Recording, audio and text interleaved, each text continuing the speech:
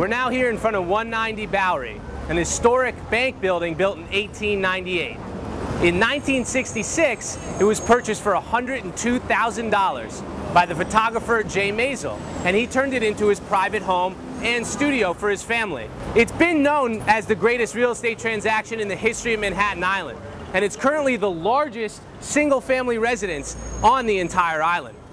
In the 1960s, the famous painter Lichtenstein rented it as a studio. But since then, it's really just belonged to Maisel and his family.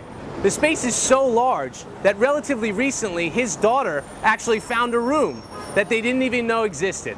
Imagine that, discovering rooms in your own house. 190 Bowery's not only been an artist haven on the inside, where artists have both lived and worked, it's also been a building wall canvas for graffiti artists over the years.